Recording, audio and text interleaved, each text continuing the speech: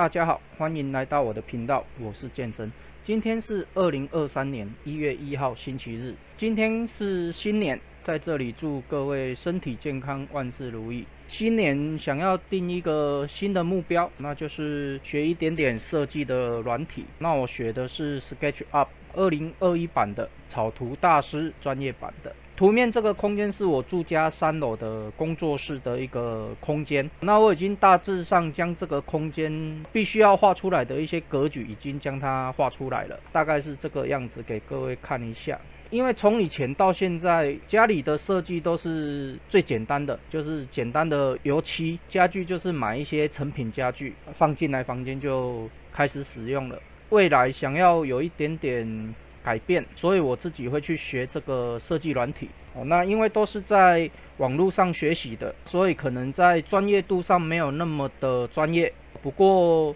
就用自己能理解的逻辑方式下去做一个学习。那目前在使用上还算是可以适应啦，所以我想要来先设计出自己工作室的一套工作系统，例如橱柜、工作桌或者是一些置物柜之类的，就是今年慢慢的把它整体设计出来。我已经有将它们做一个标记了，现在大致上讲解一下我3楼工作室的一个格局。我们先把旁边这个隔板把它关掉好了，屋顶好像也不需要。这个是对外窗，工作的区域就是在这边。板的部分边有一个地板，我是把它建立在群组上，所以一关掉的话，它会连同梁柱一起关掉。我还是要把它打开，因为这一个空间我不想要把它浪费掉，所以我在这边可能会设计一个类似楼梯的部分，然后可以拿到上面的这个部分。因为我之前上面这个已经有做一些置物空间了。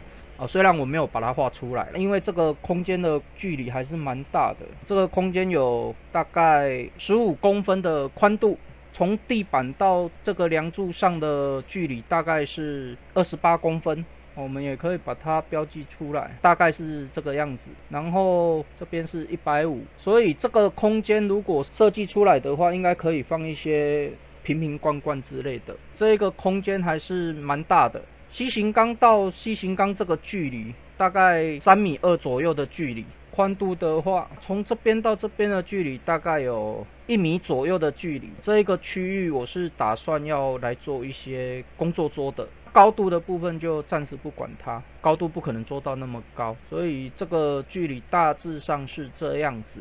这一台是我在网络上找到的一个锯台的模型，跟我现在在使用的一个锯台是规格是非常雷同的，所以我就直接抓现有的一个模型下来做一个依据。那我这边就是会做一个木工桌合并机器保养的工作桌，先把一个规格规划出来以后，后续我就要来做这一个工作桌。希望在未来的几年的时间，可以慢慢的把一些需要的一些柜子设计并且制造出来，不过制造的部分可能要很久以后了，因为家里环境的关系，还有一些实务上的困难，所以我想要利用1整年的时间，先把工作室规划完成。工作室规划完成，就会开始规划自己的房间。那我的工作区域最宽可以到达大概有3.61米，然后宽度的部分是3.7米。